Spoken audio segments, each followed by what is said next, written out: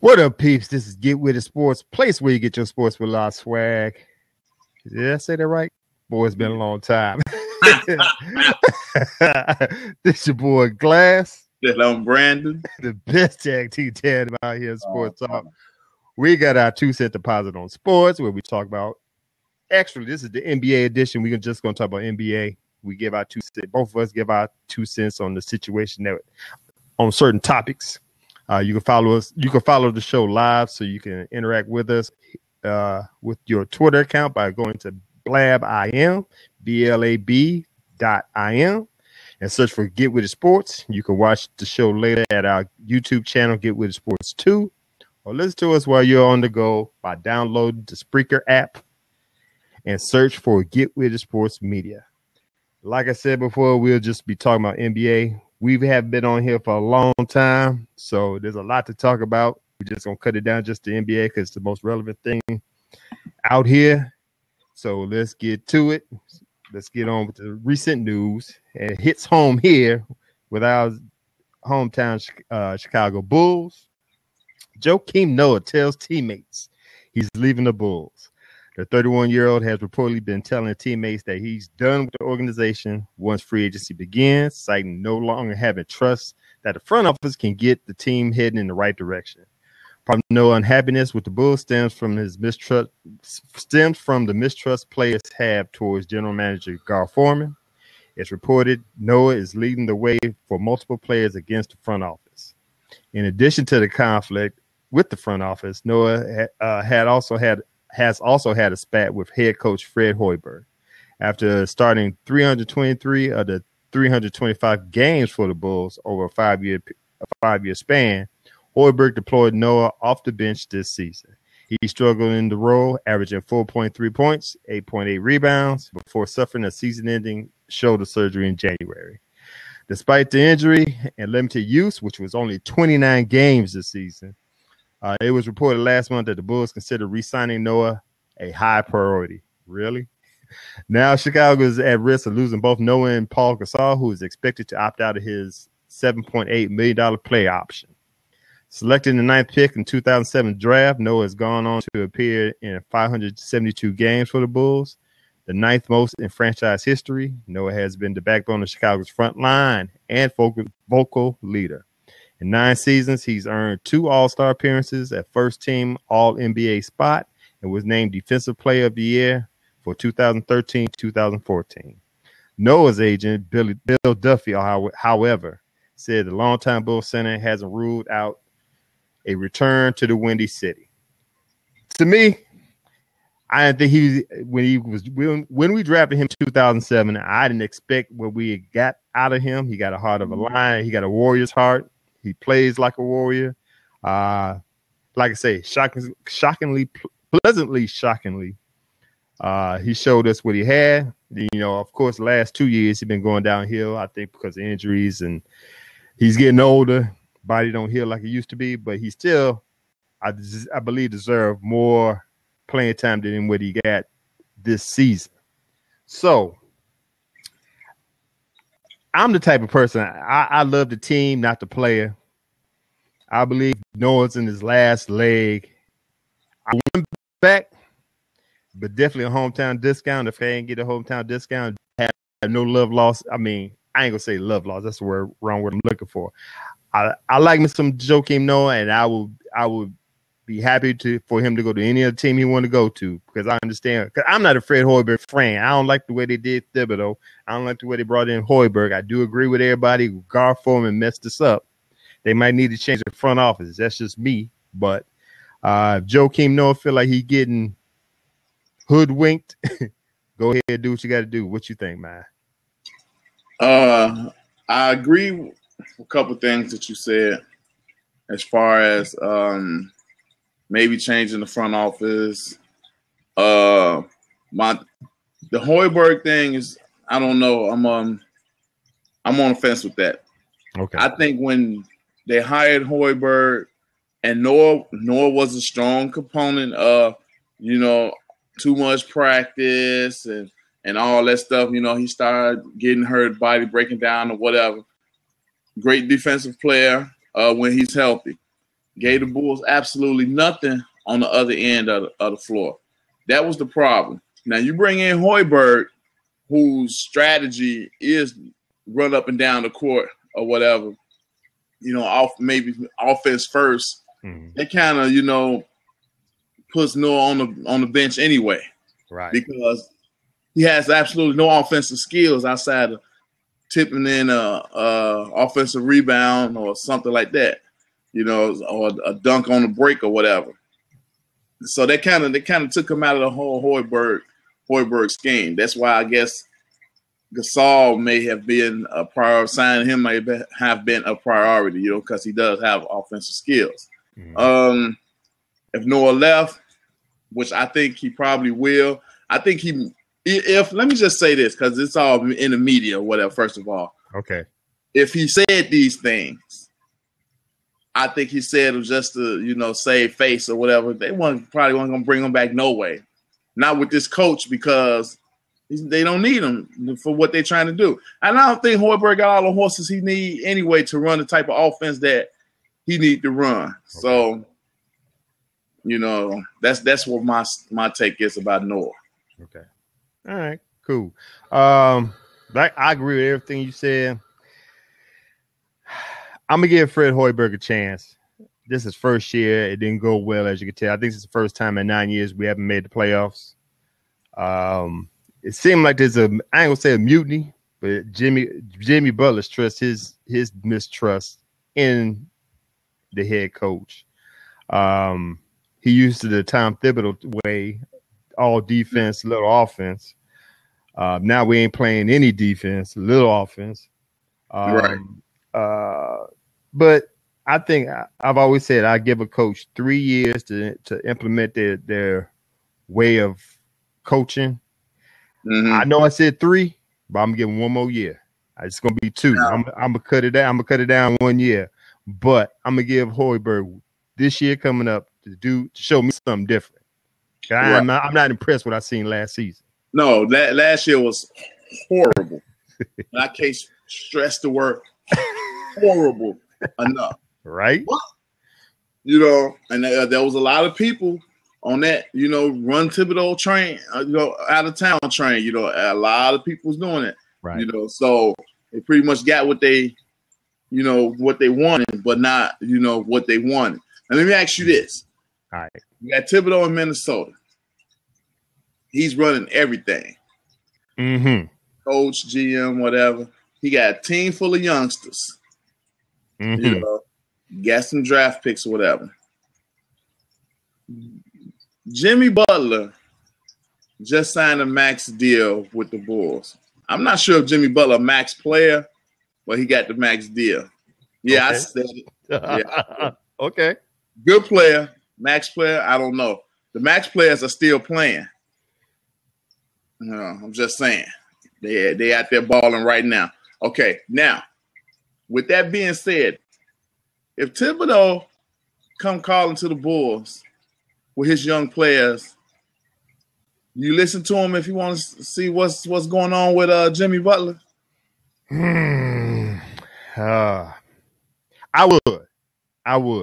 I would listen to him. Imagine what I get back for him. Like I said, we paying them max money. I'm gonna use that as my leverage. I want the max for my max player. If that means Wiggins in that deal, Karl Anthony Towns in that deal, who else is over there? I don't want Rubio. Some draft picks. I think they got some draft picks. I would, but I don't know if Thibodeau. I know. His distaste for the Bulls. Man. I know he wants Butler, and Butler will fit well on that team. But you got to give up, get something. I don't know if he's willing to give up what he got over there. What he got over there, and we'll talk about it later. What he got over there is what he actually wants. Right. So does he want to mess that young nucleus up? I don't know. Probably not. They're gonna be tough because they know mm-hmm. they know what he can do. Right. They know what he can do. All they got to do is listen. Yeah. They know what he can do. Right. So yeah, it's gonna be interesting. Okay, so you don't mind letting go Joakim Noah if you want to go? Hell no. Okay. No. Cool. All right, let's move on to the next one. We got the Washington Wizards' Bradley Beal, believing that he is a max deal player. He emerged as one of the NBA's most dynamic shooting guards during his first 4 seasons with the Washington Wizards. But as too often the case, his on-court talent is overshadowed by his inability to stay healthy. That puts the 22-year-old and the team in a dilemma. He is set to become a restricted free agent this summer. The question becomes, is he deserving of a max contract? Beal, who has played in around 75% of the games since being selected 3rd overall pick from the University of Florida, certainly seems to think so.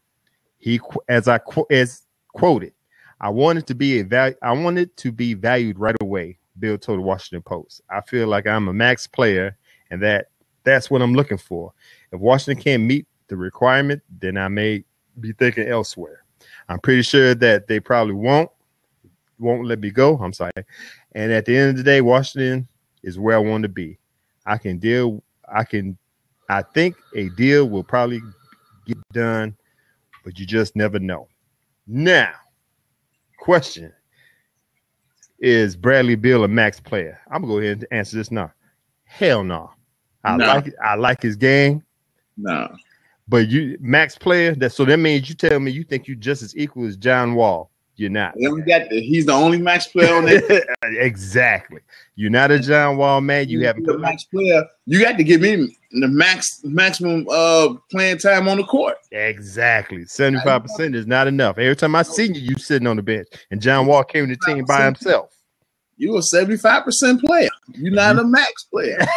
Okay, you should get 75% of that max deal. I totally agree. Right about that. Yeah, I totally agree. So, but I've heard the latest news I've heard today, they willing to give him that max money. So I ain't mad at you. Go ahead and do your what's the word I'm looking for? What's it? Put it out there that you want max money. Somebody gonna give it to him, and that's a shame about it, especially with all this money about to come out in the NBA in the next couple of years. So yeah, go ahead and get your money, but I wouldn't have paid him all that money. I would have put a bow on him, tell him wherever you want to go. I'll see if I could. He a restricted free agent, so I'll see if I could send you wherever you want to go and get something for you. You know what I'm saying? But it is what it is. So you wouldn't give him max money, right? No. All right, cool. Let's keep it moving. The 76ers is the first NBA team to land a jersey sponsorship with StubHub. The Philadelphia 76ers has become the first team in the NBA to put a sponsored logo on player uniforms, striking a deal with StubHub for a spot on one of the hottest pieces of real estate available in sports. I don't know if you're the hottest piece, but anyway, StubHub, a website that connects ticket buyers and sellers, will have a logo appear on the front left of the jerseys in 2017-2018 for the start of the 3-year trial period. The patches will appear opposite Nike logo and measured about 2.5 by 2.5 inches. StubHub jersey patch will be included in all the jerseys sold in Sixers home games. StubHub will appear in white lettering inside of a blue triangle for home jerseys, blue lettering inside of a white triangle for road jerseys, and red lettering inside a white triangle for the alternate jerseys. Logos appear on international and MLS soccer jerseys, and many athletes in individual sports wear their sponsors attire in competition. The NBA announced the deal last month and expected to move could generate at least $100 million annually. The NBA becomes the first of the 4 major sports leagues to allow the corporate sponsorship patch, a step that the NFL, Major League Baseball, and NHL have yet to take. So, from what I understand, StubHub got a 3-year deal, $15 million a year to have them stitch that patch on the jerseys. Number one, let me ask you, do you have a problem with sponsorship patches on NBA uniforms? Yes. You do? I'm shocked. Okay, why? Why? Because after a while, they're gonna be looking like race car freaking jerseys.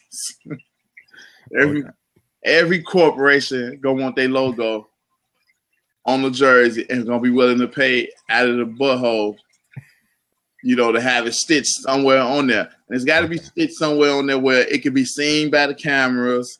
It's not gonna be next to the NBA sign or no. It's got to be stood out somewhere, either on the shoulder or the whole back end of the jersey gonna be blue and the front side gonna be your team colors. I don't know. It's opening up a can of stuff for me. Because of the simple fact, money rules everything. So if I give you enough money, you're gonna put my logo on that jersey. Right. Okay. I don't have a problem with it. Number one, because the patch is small enough where it's not going to overtake the jersey. For now, that's what it looks like. I don't know how many patches each team can have on their jerseys right now. I don't know if it's only one per team, two, whatever. You got 30 teams, so you got enough teams out there if you want to put a logo on there. I have no problem with it. More money, cool. You know what I'm saying? How much more money do they need? How much more money do they need? It's all about the money, bro. It's all about the money. That's what I'm saying. I know, but I don't have a problem with as long as the patch is small. I don't want you, like you said, I don't want you looking like a race car driver. Right. Sooner or later, they already have patches on practice jerseys. Right. Okay. Well, sooner or later, now you got to put a limit on. Okay, each team can only have 3 logos. Now your contract can only go as 3 years long. To have a patch on the jersey, whatever. Then maybe, Okay. But I had no problem with it. I seen it on the Philly jerseys. I think it was about 2 weeks ago when I seen them on the Philly jerseys. They look all right. They real small and they don't overtake the jerseys. I guess that's my whole thing. As long as you don't overtake the jersey, I have no problem with it. Yeah, I see big problems though. I don't know. It's like the name and rights of the stadium now, Yeah. New York City, United Center, Bank of America, Chesapeake. I think what's Oklahoma City Thunder's Chesapeake Bank Arena or something like that. Yeah, everybody got a name on their arena. Yeah, that's what I'm saying. Hey, money talks, man. If I give you enough money, you do what I want you to do, man. Yeah. I tattoo your whole neck off my back. All right, man. We're gonna move on. You talking crazy now. All right. Speaking of money in NBA, the salary cap projected to be $92 million for 2016-2017 season. Great news for prospective free agents. The salary cap is slated to jump even higher than previously anticipated, with the league awaiting a $24 billion national broadcast deal. Dang! That's slated to kick in next season. Projections for the 2016-17 season and beyond are even grander than past estimated of $89 million. USA Today obtained a league-wide memo that projected the salary cap to rise from $70 million this season to $92 million next year, with a corresponding luxury tax threshold of $111 million. Future estimates could see the salary cap double from today's figure within 5 years. So they got it estimated. Next year is $92 million. The following year is $127 million. The following year is $126 million. I don't know why it went down, but so in 2019-20, it'd be $129 million. In 2020-2021, be $136 million. So they better not ever say they hurting for some money. Remember when the last contract before, I think they was talking about going on strike, and they talking about the teams talking about they don't have any money. Right. They can't say this now. They can't say this now because of the TV deal, and they can't say about these patches. You got money, man. So I'm happy for the players. They're gonna have, especially Kevin Durant. He's looking for a big payday. He's gonna get it. And all these free agencies coming down the pike in the next 2-3 years. They about to get paid, man. Yeah. So all right, man. So let's go ahead and move on to the cream of what we got to talk about here. We're going to talk about Rookie of the Year. It went to Minnesota Timberwolves center Karl Anthony Towns. He was the winner last week, becoming the 5th unanimous winner since 1984. The first overall pick by the Timberwolves in the 2015 draft, Towns led all rookies with 18.3 points, 10.5 rebounds per game. He was named the Western Conference Rookie of the Month in each month this season. Started all 82 games, which is a great plus right there. Yeah. You got a rookie playing 82 games, that's great. And finished second in team scoring behind Andrew Wiggins, Kristaps Porzingis of the New York Knicks, and Nikola Jokic of the Denver Nuggets finished second and third in voting, respectively. So the 1, 2, 3, 4, 5. So you had Karl Anthony Towns in first place. He took all the votes, 130 votes. Then you had Kristaps Porzingis, who started off real good, but I think he got injured and he started declining as the season went on. And like I said, Nikola Jokic from Denver, Devin Booker from Phoenix, and Jahlil Okafor from Philadelphia took up the rear. Towns and Wiggins are the first back-to-back winners from the same franchise since Bob McAdoo and Ernie DiGregorio of the Buffalo Braves in 1973, 1974. So congrats to Karl Anthony Towns. To me, actually, for real, he is refreshing because he is a true center. He don't try to shoot no three-pointers. He always trying to work in the paint. He get all the rebounds, take all the shots in the paint. I think he could take three-pointers, but every time I seen him, if he got the ball at the three-point line, he's always driving to the paint to score. So to me, it's refreshing to see a true center be a true center. And so congrats to Karl Anthony Towns. Any thoughts from you? Yeah, because you can count on one hand how many guys that play center position and actually play with their back to the basket now in the NBA. So he got that going for him. Then how long will he be that way? I don't know. Especially if he does have a three-pointer. That'll make him tougher to guard. He did a great job, and I seen the notes where it say he's the first back-to-back player to do it. For the same franchise. Who did? Wiggins. Yeah, Wiggins did it too. Yeah. So see, they got something going on over there. I'm telling you, they're gonna be a monster next season. Yeah, they're gonna be tough. Totally agree.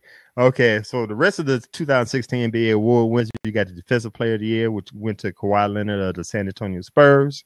Sixth Man of the Year, Jamal Crawford of the Los Angeles Clippers. Most Improved Player, C.J. McCollum of the Portland Trailblazers. The J. Walter Kennedy Citizenship Award went to Wayne Ellington of the Brooklyn Nets.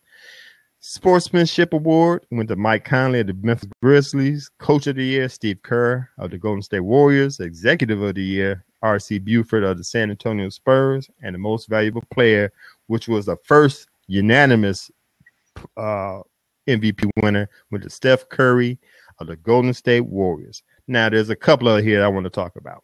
Okay. So I'm going to start off with the Coach of the Year. I do not believe Steve Kerr deserved Coach of the Year.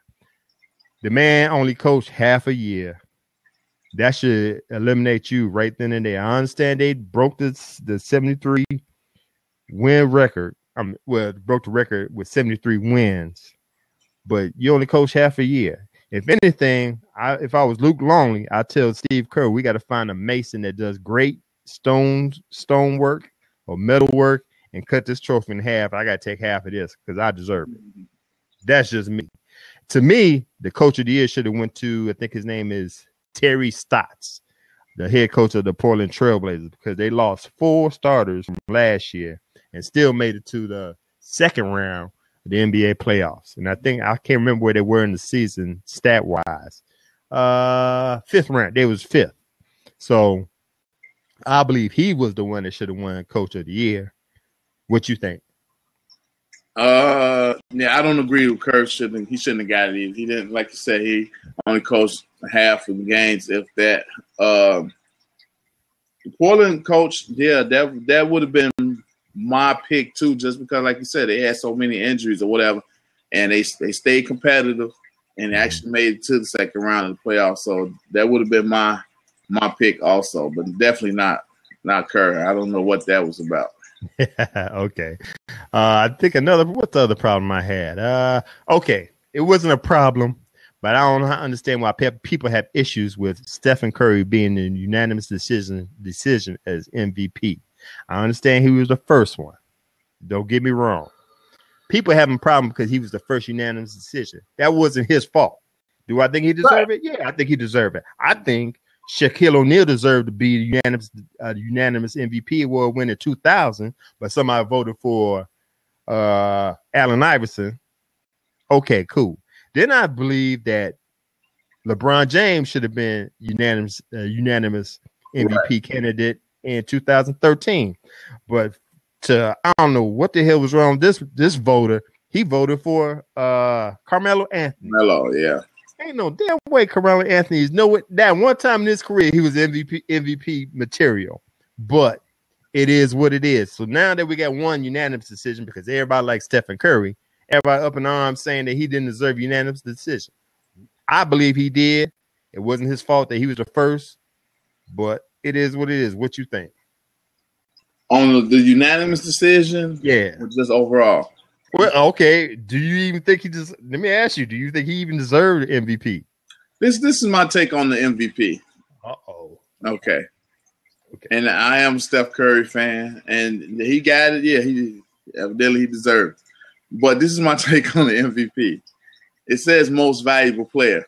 My definition of that meaning that if this player missed any significant time or is out for the season, we can't win. That's my whole take on the MVP. Without this guy, we cannot win. Now, let me ask you this. If Steph Curry missed 60 games out of 82, does the Golden State Warriors make the playoffs? Yes. Exactly. They won't win 73 games, but yes, they make the playoffs. Mm-hmm. You know, so that's my whole thing. If who else? Let's just say LeBron. Great. If LeBron missed 60 games, does Cleveland make the playoffs? They will make the playoffs, but they be 7th or 8th. Exactly. Right. You know? So that's my whole thing with the MVP. I got you. You know, but you know they obviously have a different definition for it. You know, so but yeah, if they're going by their definition, yeah, he's more than deserving. I totally agree with you. Yeah, I meant to bring that up, but I'm glad you brought it up.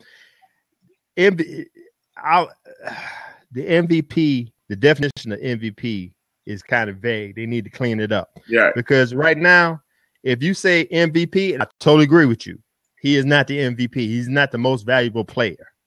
Now, if you want to say he's the player of the year, yes, he is the player of the year. Yeah. Is he the most entertaining player of the year? Yes, he's the most entertaining player of the year. But right. I agree with you. If I take you off this team, is your team going to fail? Right. They're not. If I take if you want to go by the true definition of the MVP, then LeBron should be winning it every year. Because when he left the Cleveland Cavaliers and went to the Miami Heat, Cavaliers was trash. When he left the Miami Heat and went to the Cavaliers, I'm not saying the Heat wasn't trash, but they struggled. They didn't do too bad this year, which is the first year, right? Where did they finish that? You can even say what the season Wade had this year. If Wade not on that team, they don't make playoffs. Good point. Yeah. So yeah, it's whatever definition you want. Do you want to say player of the year? Yes, Stephen Curry. Most entertaining player? Yes, Stephen Curry. But most valuable player? No, I can't give it to him. And it should be two different awards. Yeah, I think. Either two different awards or change the MVP to player of the year. Player of the year, right. I totally agree. All right, cool. All right, so what else we got here? The NBA All Defensive Team. You got Kawhi Leonard, Draymond Green, Avery Bradley, DeAndre Jordan, Chris Paul. I have no problem with that first team. All defensive team, rather. No problem at all. You? Leonard, Green, Bradley, Paul, Jordan.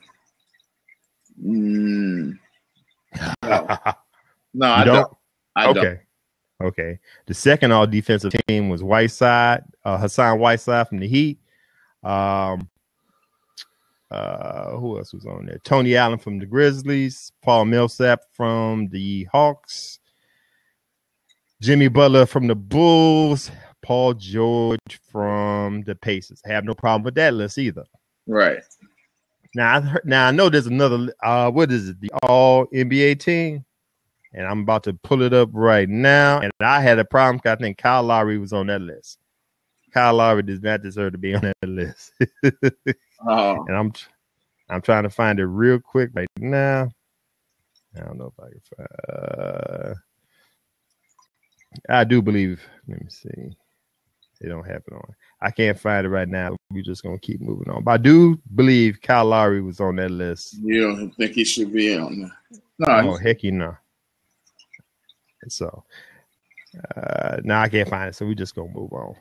All right, what we got next? We have now we're talking about the coaching carousel that actually ended today. I think there was 12 vacancies, and I think all 12 vacancies got filled up.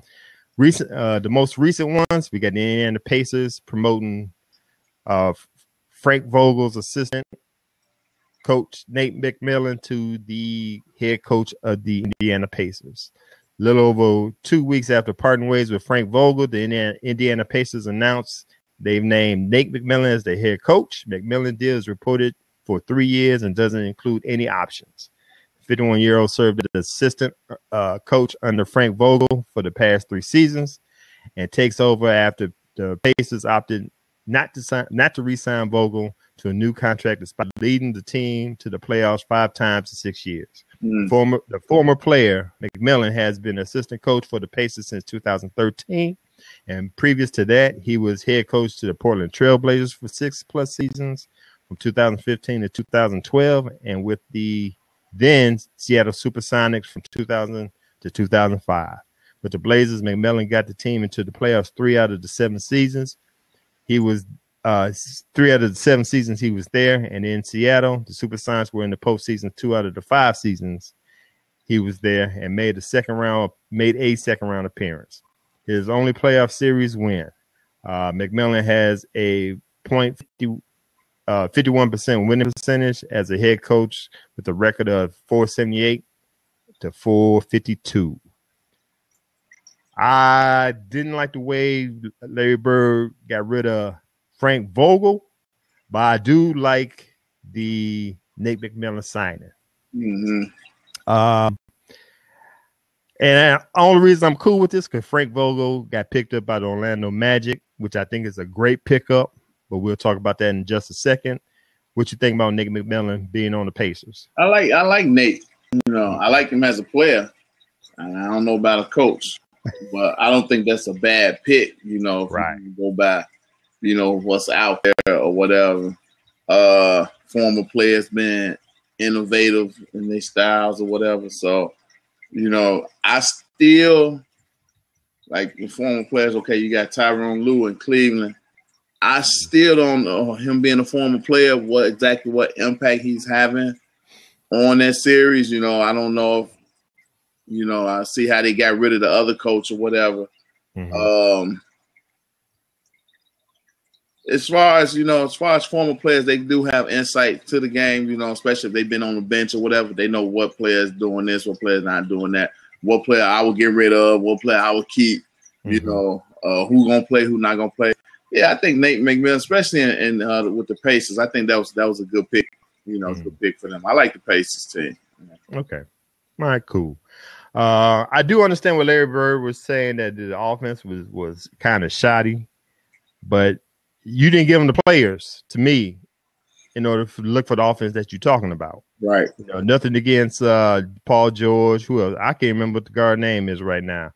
But if you want a high octane offense, you gotta get the players to give to work the high octane octane offense. Right. But it is what it is. So let's talk about like I said, there was 12 openings. There's 12 closings as of today. The Brooklyn Nets had an opening. They closed it with Kenny Atkins from the Atlanta Hawks. Don't know too much about him. Cleveland Cavaliers got rid of Blatt, moved up Tyronn Lue. So far, so good. As you can tell, they're in a conference finals. Right. Indiana Pacers got rid of Frank Vogel. Got in Nate McMillan. The New York Knicks, Lord, the New York Knicks. They fired Derek Fisher. They got Kurt Rambis. Now, see, stop right there. I think that was a total lateral movement. I don't think he got no better, as far as coaching. He just, I seen his act in L.A., and he may have had better players in L.A. I seen his act in Minnesota. 32 and 132.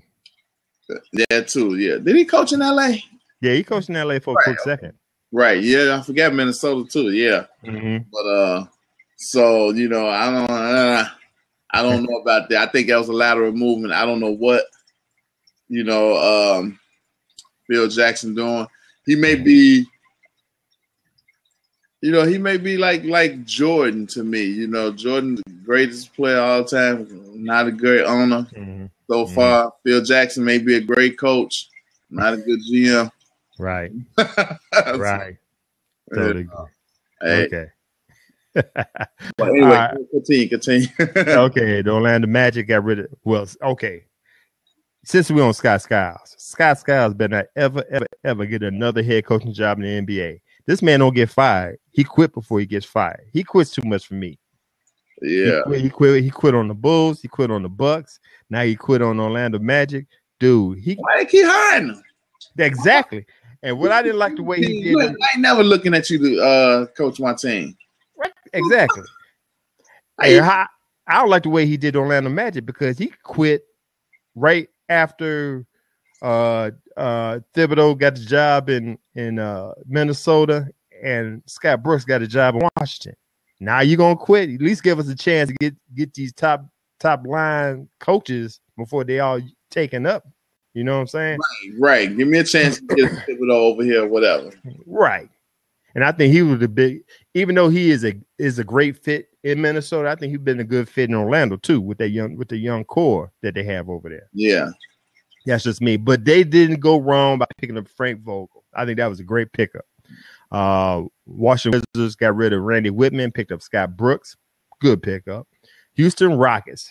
Oh, Lord, this team here. They got rid of Kevin McHale and Bickerstaff and picked up Mike D'Antoni today. I know, right?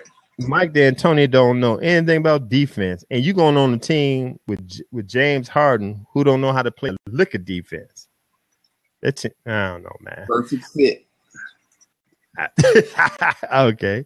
The Los Angeles Lakers got rid of Byron Scott, which I think they did him wrong, me personally, and they picked up Luke Walton. Now, this is what I got to say about Luke Walton. Luke Walton should have waited a year until another job opening came open. I know he played for the Lakers, but until they get rid of Jim Buss from front office, that team is not going anywhere. That's just me. So you got the Memphis Grizzlies got rid of Dave Yeager. They got David Fitzdale from the Miami Heat. Seemed like a pretty good pick. Minnesota Timberwolves got rid of Sam Mitchell, pick up Tom Thibodeau, the number one move this season in the coaching carousel. Phoenix Suns got rid of Jeff Hornacek and picked up Earl Watson. Wait a minute. Wait. I take that back. Let me take that back. Jeff Hornacek is the one that got hired by the Knicks. Not Kurt Rambis. I'm sorry about that. So it's Jeff Hornacek to the Knicks, which doesn't make too much of a difference anyway. You might win a little bit more games, but the Knicks still suck. But Earl Watson took Jeff Hornacek's spot with the Phoenix Suns and the Sacramento Kings. And I like me some Sacramento Kings, but that front office don't know what they're doing. They shouldn't have picked up George Karl in the first place. But they fired George Karl and they picked up David Yeager, who just recently got fired by the Memphis Grizzlies. So those are the 12 teams. I'm gonna tell you my 2 teams. I think 3 teams. I think did a great job. Definitely the Minnesota Timberwolves, the Washington Wizards by picking up Scott Brooks, and Orlando Magic that picked up Frank Vogel. Okay. Who's your top? Definitely the Minnesota job.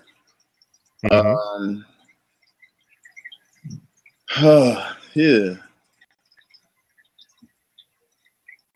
I like Scott Brooks too. I like what he was doing in OKC. OKC. Yeah, I don't. He might have been a fall guy for that. Them guys Right. been healthy over there. They're my picks. I guess, and the Pacers. With Nate McMillan. Yeah. Okay. All right. Yeah.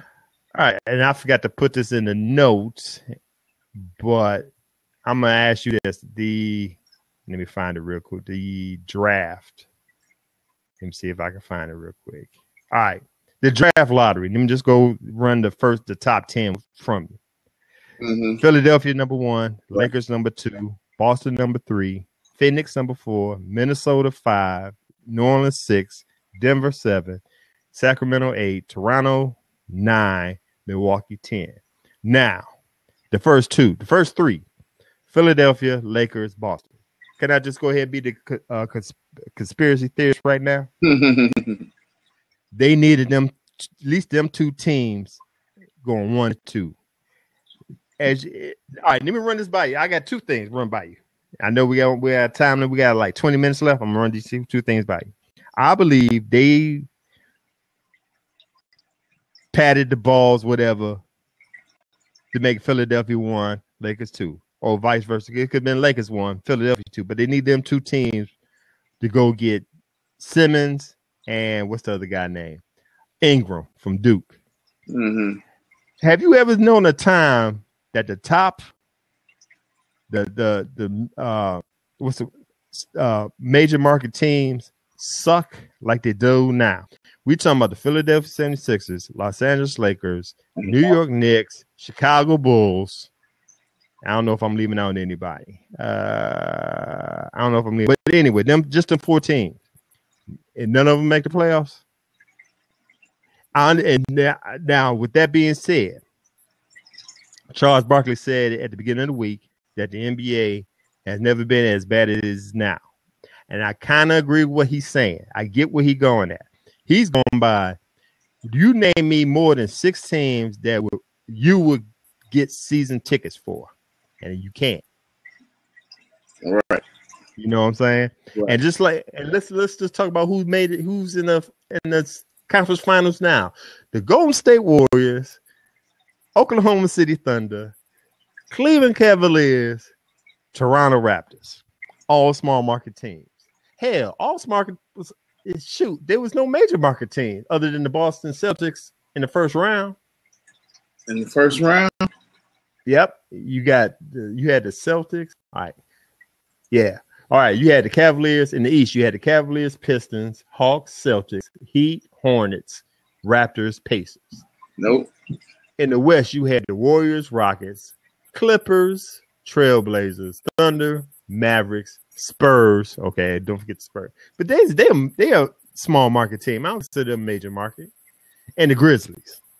No major markets. No New York, LA, or Chicago in your top 3. Now, let me just put it to you like this.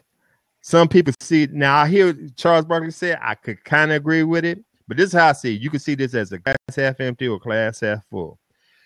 I see it as a glass half full for the simple fact. I want it to be spread out like it is. You know what I'm saying? OKC got your main players. Who else we did? Cleveland Cavaliers. Right.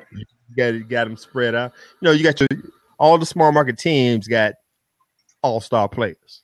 Right. And I think, and I'm cool with that because I was hating that all the major market teams making it to the playoffs and all the small market teams were just fodder. You know what I'm saying? So I hear what he's saying, but I have to disagree. I like what I'm seeing because everything's spread out and it's more evenly matched. What'd you think? Yeah, that's the way it is in all the sports, though. You know, with this TV deal, it should be even better in the NBA. Now, that's the one thing that the TV deal is going to bring. You know, it's going to bring parity, you know, to the league or whatever. But you know what? The crazy part is also with this TV deal, it could change just like that. You know, yeah. Leave OKC and decide he want to, you know, venture off into Chicago, New York, or whatever. everything shifts. Who's the next top guy after him? He got to be the top free agent. Who, Durant? Yeah. I want to say Harrison Barnes might be the next one. And I would love to see the Chicago Bulls pick him up. Harrison Barnes. Harrison Barnes, yeah. Yeah, that's a drop off from Durant, though. True. But he's still an excellent player. He's still an excellent player, Right. So, right. But yeah, it can shift. So yeah, I'm glad to see that. I like seeing that in the NBA. I love to see it in Major League Baseball, who flourish off TV deals, and then the NFL, which that league has the capabilities to turn it around instantly. Every season, you can go from worst to first in that league, in no time. Right. So, okay. Yeah. All right. Stay on this for another minute. Like I said, the draft, you got Bill Simmons. I don't think he's number one pick. I think Ingram from Duke is the number one pick. I'm not too fond with Bill Simmons. I don't think everybody say he's NBA ready. I don't know if he's NBA ready. I don't think anybody is that's NBA ready. That's just a one and done. You're not NBA ready that quick. There's only a handful of people that could come out of high school, come out of the first year of college, and be NBA ready. And he's not one of them. But anyway, to me, if I was Boston with the number 3 pick, because after Bill Simmons, after Ingram, it's going to be a major drop-off. I would put a bow up on that one and send it up, see what I can get for that pick. Because I think they got damn near 3 picks. See, I like what they was doing with the picks, but this is the wrong year to have a whole lot of picks. You kind of get what I'm saying? From what I understand, I think that's not there. Yeah, Boston has 3 picks in the first round. Denver have 3 picks in the first round. Phoenix has 3 picks in the first round. And this is like this ain't the lot. This ain't the draft that you want to have multiple picks. So if I was Boston Celtics, who I think should have made the playoffs, they did make the playoffs. I'm sorry. They made it. Who are up and coming, I would put a bow tie on that. I would even try to go get I ain't gonna say I'm a Dwight Howard supporter. I would go get Dwight Howard. That would be a monster team for Boston to get Dwight Howard. Now, see, you know what?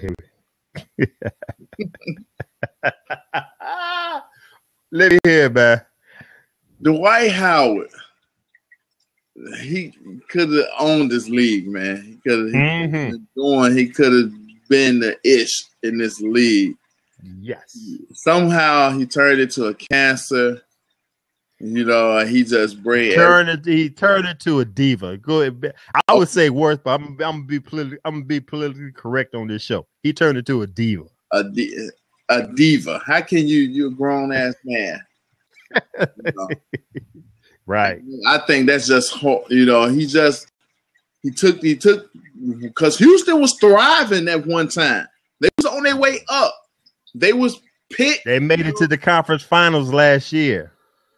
Come on, man. You don't go from that to that. Not with a player of that caliber on your team. That's not supposed to happen. Right. And I would think that he would screw up the Boston Celtics unless his whole attitude just be refurbished. Okay. I don't know about that. Okay. On there. This one I'm gonna say about that. Good. In theory, it's good. Okay. I put 2 draft picks together to try to get him. Get him over there. He in a winning franchise. But again, he going to a big market, whatever. And now there goes the diva in him again. Listen, I hear you. I kind of agree with you to a certain point. He a diva. I'm close to calling him a cancer. But this is what I'm gonna say about that. I think he learned his lesson when Charles Barkley gave him the intervention during the postseason. I can't remember what game it was when he kind of asked the question why people hate you and all that stuff. And he was being sincere and he was being humble. And what I seen, I think it was game 3 when when Houston was playing. Was it the Warriors? Yeah, because Houston won one game. There was a game where James Harden was just giving them alley-oops the whole game. I was like, that's the Dwight Howard I'm looking for. Mm-hmm. So if I'm the next team that picks him up, I'm like, listen, if I pick you up, this is what I want. I'm gonna show him the clip of that game where he was just thriving. He was getting all the rebounds, he's blocking shots, getting all the alley-oops. And the reason why I said the Boston Celtics, I like what the Boston Celtics are doing over there. And Brad Stevens is a great up-and-coming coach, and I think he would get the best out of Dwight Howard. That's the reason why I said the Boston Celtics. Like I said, they was ranked number 3 in the. Was they number 3 in the standings? I'm sorry, number 5 in the standings, which is still good for a young team. They don't have too many. Just had one All-Star, but I think they was missing Avery, who just made the defensive team. Avery, Brett. Well, I can't remember his name. Yeah. Avery, the guard. Avery, yeah. And like I said, I think the head coach Brad Stevens will get the most out of Dwight Howard. That's the reason why I picked the Boston Celtics. But we'll have to see how that comes out. Yeah. Would you pay him max money? No. He looked for max money. Well, I agree. I wouldn't pay him max money. You got to be a max player. You got to be a max player. You got to be a max player. Totally agree. My potential says I should get max money. Nah. Right. Well, you've been in the league. You've been in the league too long to look for potential. Yeah, your potential gonna get me fired. Yeah. You're right. Okay. All right, man. We got a couple of minutes left, about 10 minutes left. Let's get on with the NBA playoffs, man. We missed the second round. We halfway missed this round coming up, the conference final, but we got to put our 2 cents in on what we think is how it's going to end up. Let's talk. Which one you want to talk about, the East or the West? All right. Oh, hello. Hi.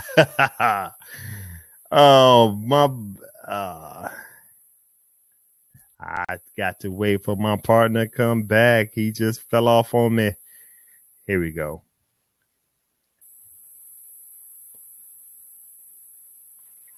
Okay. I'm about to say, don't cut out on me, man. We got 10 more minutes left, bro. All right. I was about to say, who you want to start with, the East or the West? Okay, the East. All right, cool. We got the Cleveland Cavaliers and the Toronto Raptors. The way the Toronto Raptors sputtered in the first and second rounds, they went 7 games, and both of them, I thought they was going to get swept. Right. At most, get the gentleman's sweep, as in just winning 1 game. They won 2. Now they got bulldozed in Cleveland. They're going back to Toronto. What you think gonna happen tonight? And then you're gonna tell me how you think it's gonna finish. Okay. I said Toronto will win 1 game. I gave them 2. I knew they would win 1. The last game kind of threw me because they didn't even get off the bus. Yeah, right. So I don't know what that was. I figured they lose the first game, first time franchise in franchise history, they make it to the finals. They're going to be overwhelmed, starstruck, all that. Then after, that, it's time to play ball. Last game, like I said, I don't know what happened. I don't know what happened there. I don't think they'll win another game. I think it'll be competitive for the next 2 games. Mm-hmm. But because what's it, 3-2? Yeah, you're right. 3-2. It's not gonna be 2 games. Yeah, it ends tonight. I totally agree. I think it'll be a competitive game though.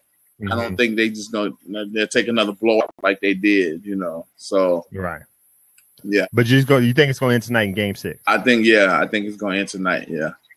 Totally agree. I give kudos to the Toronto Raptors. Yeah. They made it. I ain't gonna say exciting. Don't get me they wrong. Made it formidable. I would love to see it go an extra game. I definitely don't see them winning this series, but man, they can send it to a game 6, game 7. Yeah, game 7. Mm-hmm. Yeah, man, totally agree. Now, so we both say it's gonna end tonight, but if it goes 7, I'm cool with it. Let's go move to the West, where it's really exciting, man. All right. We even talked off air. We talked at the job. Right. I picked Golden State in 5, maybe 6. You went with OKC. Right. And I do know you. I knew you was an OKC fan. I knew you was a Spurs fan, but I knew you was an OKC fan. And I'm shocked. The reason why I didn't pick OKC because of what I seen at the end of the season, they could never finish out a game. I think there was like 12, 13 games they would lose in the fourth quarter. I'm like, okay, well, they're going up against Golden State, who just won 73 games, who has a unanimous MVP on their team.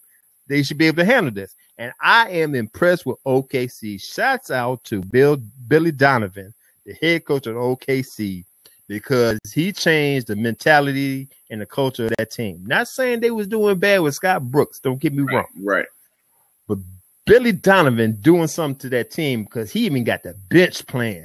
I never seen Steven Adams playing like he's playing. I knew what they expect from Enes Kanter, and I knew what they expect from Serge Ibaka, but he got them boys playing. Deion Waiters. Come on, man. Dude, Billy Donovan got to change the mentality of that team, and it's refreshing to see. And when I watched the game last night, and they lost by what, 11, I think it was. I'm looking at the notes real quick. Yeah. They lost 120 to 111. Right. 9 points. But at the end of that game, OKC was cool. They wasn't arguing. They was getting each other hugs, like, we gave it a try. We're gonna bust their ass when we go back home Saturday night. I'm gonna put you like this. I picked Golden State. It looked like it could be OKC.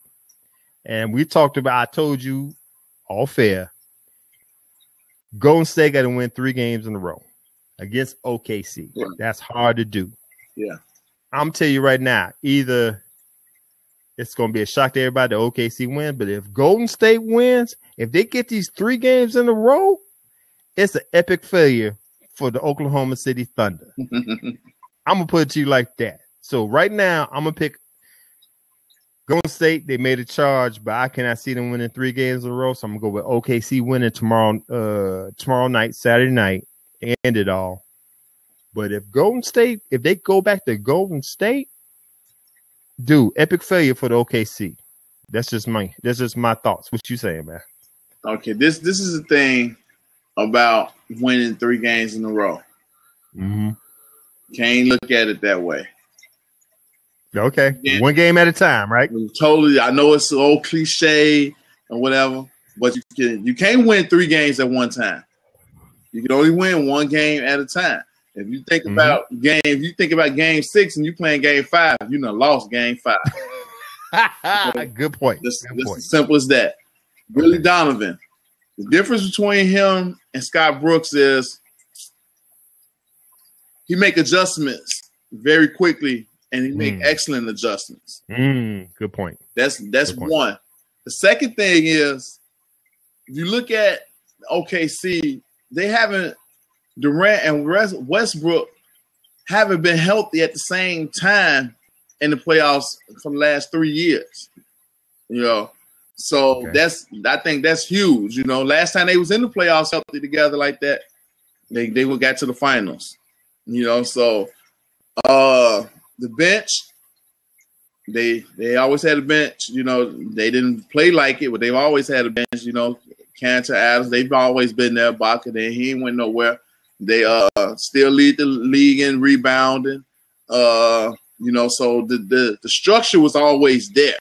And I think the tipping point came against the Spurs when he implemented both of those guys. I mean, you ain't seen that since Duncan and Robinson.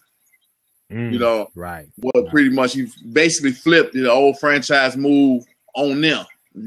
Right. And right. It's worked, and to some degree, it's worked against Golden State Warriors. Now, they was up 3 games to 1. Throughout the whole 1 game at a time thing. I like Golden State. I like OKC.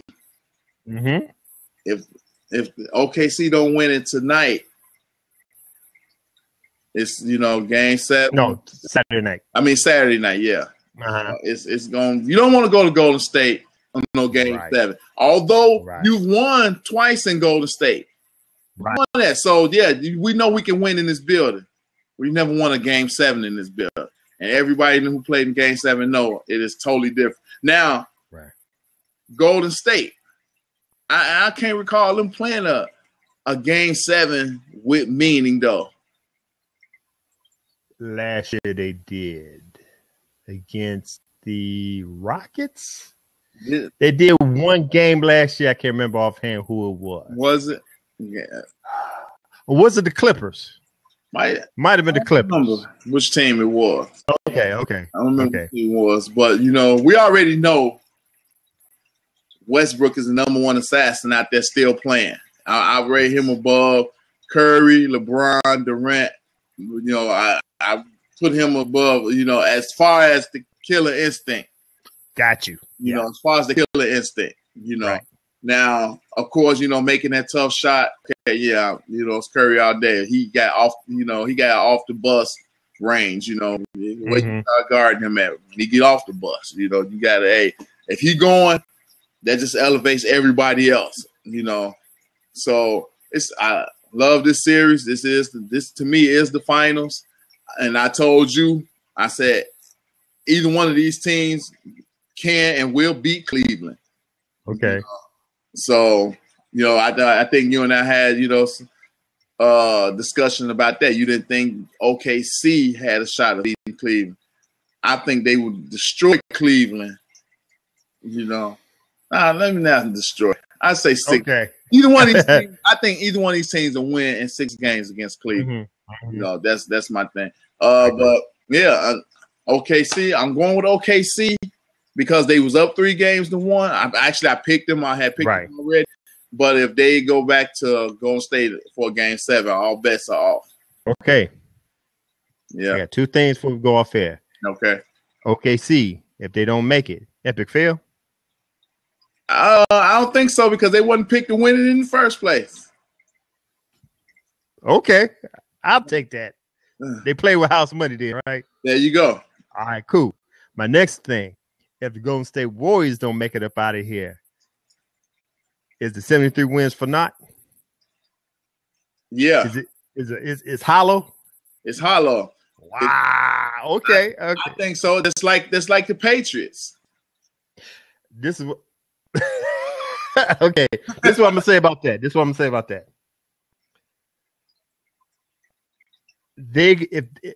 If they win the finals, if they make it up out here and win the finals, they got to be considered one of the best teams in history. Oh, definitely.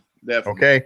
But if they don't win, I still think the 73. I mean, you can't take away the 73 wins. You record. You can't. You know what I'm saying? Do I call it hollow? I don't know if I call it hollow. They got the banner up in the same 73 wins. You just not considered one of the best teams in the league, in history, in NBA history. No, they're gonna always be one of the best teams in NBA history because they won 73 games in one season. But okay, when the let me just put it like this: when the Lakers won 70 games back in the 80s, that was the Showtime era. They was the best. They had one of the best teams in history. Yeah. When the Bulls beat that record with 72, that team was considered one of the best in NBA history. This team, if they don't bring home the championship, they can't be considered one of the best teams. You got to finish it. Okay, I got exactly. Yeah, because anybody that break records, they won the finals. From what I understand, I don't know how far back we got to go, but that's how I see it. Right. So. Okay. All right, cool. You got to finish. Yeah, exactly. And it's looking kind of shady. We're going to see Saturday night how it's going to turn out, man. Yeah. All right, man. Let's go ahead and close shop. We want to thank everybody for tuning in. If you haven't subscribed to the channel, go ahead and subscribe to the channel. If you're looking at it on YouTube, subscribe to the channel. We're going to have we're going to do this more often than we're doing now, but we're going to have some good stuff for you in the future. If you listen to us on Spreaker, go ahead and hit the follow button because anything that we do on Spreaker, which is either the 2-cent deposit on sports, the short sports notes that I do, or me doing these Mile High Stampede Podcast. Look, I forgot already. Nah. You always get alerted on them shows.